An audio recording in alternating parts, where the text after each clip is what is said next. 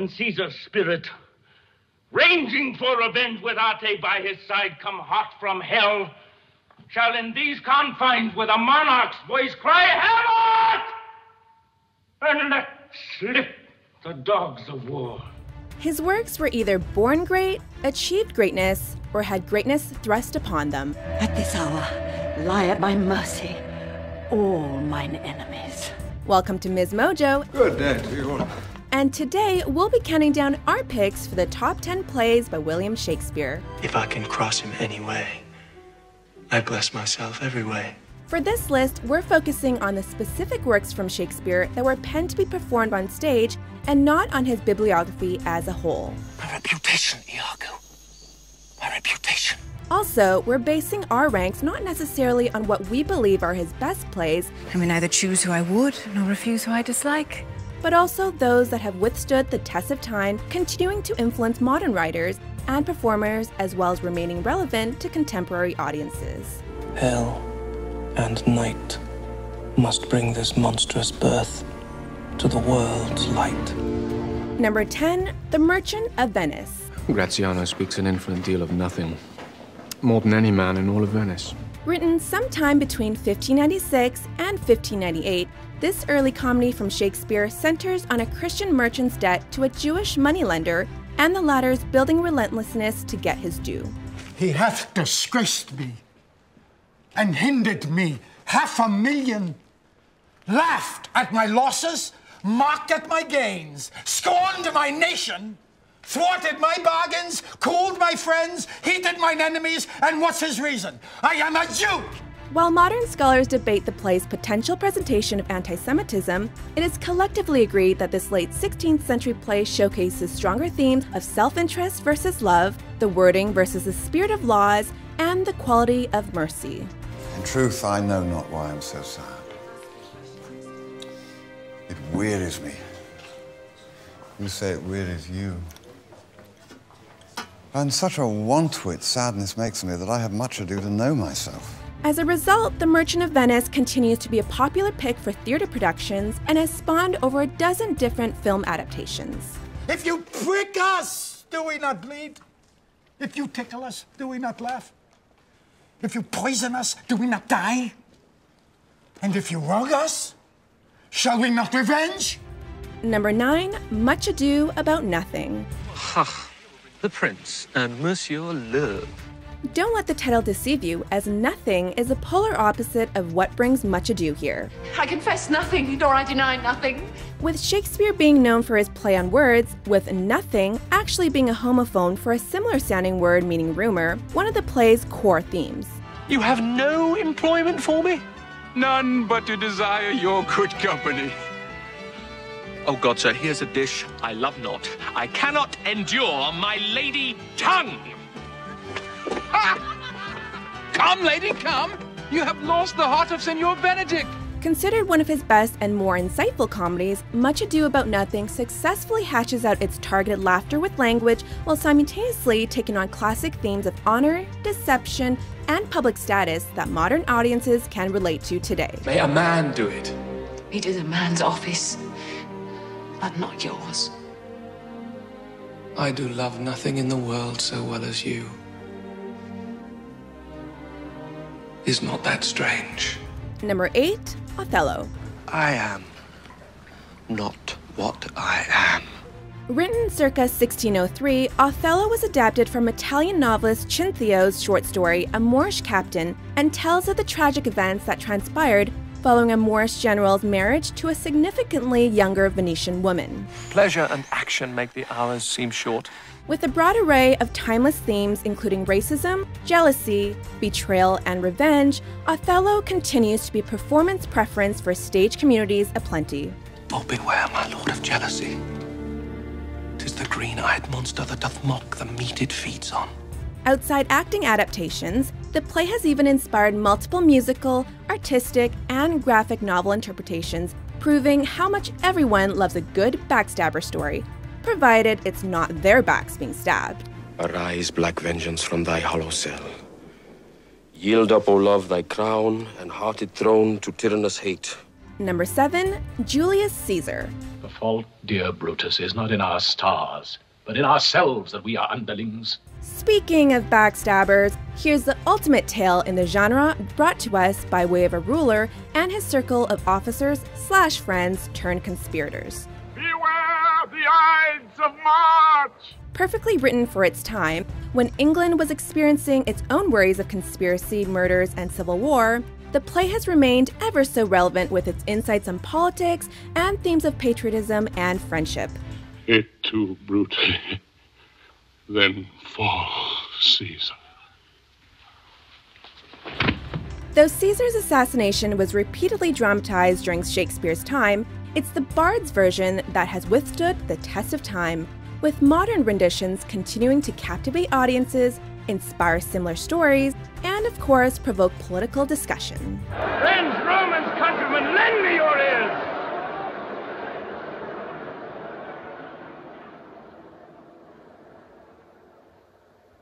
I come to bury Caesar, not to praise him. The evil that men do lives after them. The good is oft interred with their bones, so let it be with Caesar. Number 6, Richard III. Now is the winter of our discontent made glorious summer by this son of York. Written around 1592, Richard III is one of many of Shakespeare's fictionalized renderings of past English monarchs. So wise, so young, they say do never live long. As his second longest play, the initial success for Richard III was generated with the hype and build-up from its 3 immediate Henry VI predecessors, forming the playwright's first tetralogy. And off with his son George's head. With the titular character being one of literature's most notable and mimicked anti-heroes, the story and character of Richard III has strongly influenced modern storytellers, with nods and allusions to the play discreetly found in virtually every corner of pop culture. A horse! A horse! My kingdom for a horse! Number 5, King Lear. Take thy reward. Turn thy hatred back upon our kingdom. Imagine losing your marbles over trying to divide your wealth among a circle of aggressive heirs. How sharper than a serpent's tooth it is. Written during the later period of his life, King Lear was originally met with mixed reception from Shakespeare's contemporaries for its incredibly depressing tones and its suggestions about the family structure. Are they informed of this? Shortly after the English Restoration, altered versions showcasing various happy endings were ordered for performances. I pray, daughter, do not make me mad. However, at the turn of the 1800s, it was returned to its gloomy glory and has since inspired countless adaptations and reimaginings, a notable one being in the form of the hit Fox drama Empire. I need to start grooming a successor, and it can only be one of you. Number 4, A Midsummer Night's Dream. The course of true love never did run smooth. You know you have a master writer in your midst when they somehow manage to mesh romance, fantasy, and farce all equally into one story. Love looks not with the eyes, but with the mind, and therefore is winged Cupid painted blind. A Midsummer Night's Dream has been consistently cited as one of Shakespeare's most absurd and ridiculous works, but not necessarily in a bad way. I grant you, friends, if I should fright the ladies out of their wits, they would have no more discretion but to hang us. It is precisely the comedy's inclusion of fairies, love potions, donkeys, and more that make this play all the more, well, playful. I'll put a girdle round about the earth in 40 minutes.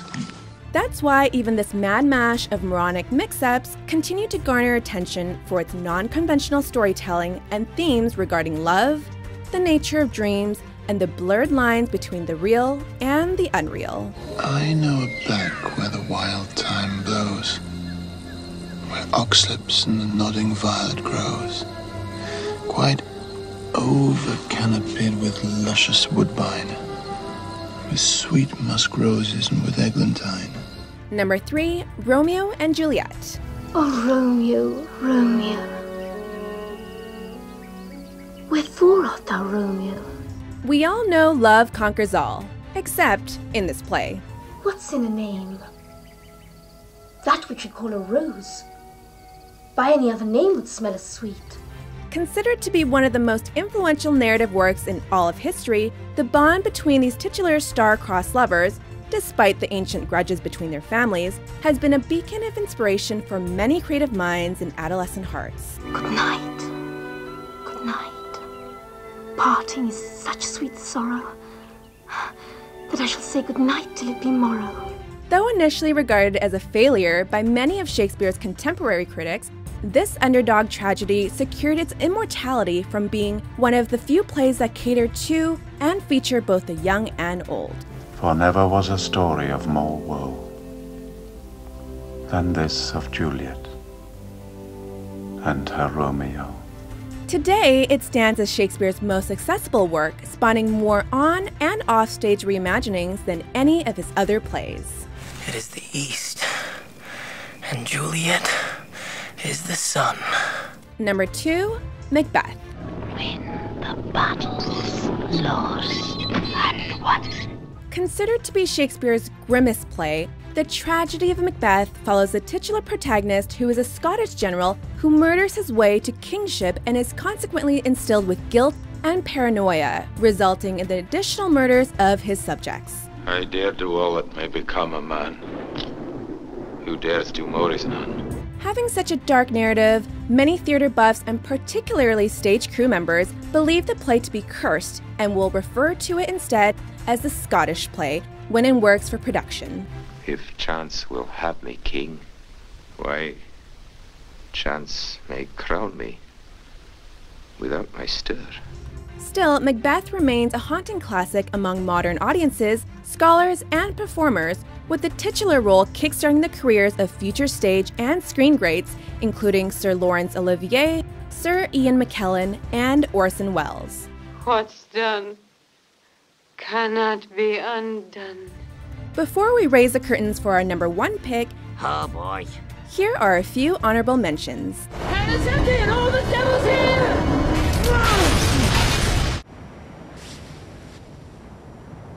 Now, for conspiracy.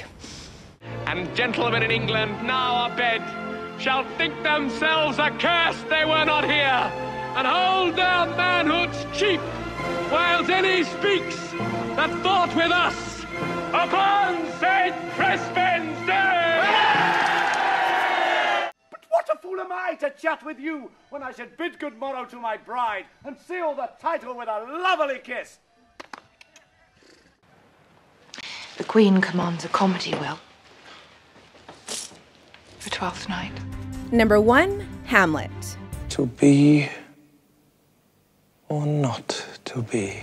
Taking the highest honor on our list is the tragedy of a young Danish prince whose plot to avenge his murdered father goes incredibly awry. That is the question. Despite being Shakespeare's longest work, the tragedy of Hamlet, Prince of Denmark, remains his most timeless and influential, inspiring future greats like Charles Dickens and James Joyce, as well as contemporary classics, including the majestic tale of one particular Lion King. This above all.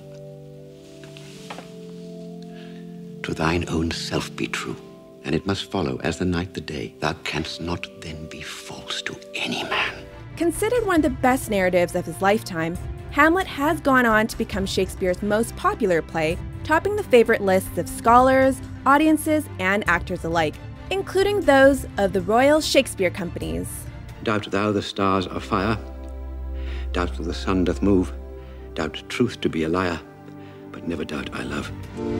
Do you agree with our list? The most regarded virgins of our clime have loved it too, eh? Which plays from Shakespeare are your favorites? What you know, you know. From this time forth, I never will speak a word. For more classic top 10s published every day, be sure to subscribe to MsMojo. Oh, great. Now Hamlet's acting crazy. Well, nobody out-crazies Ophelia. Hey, nanny, nanny, with a hoo and a haw and a nanny, nanny, hey!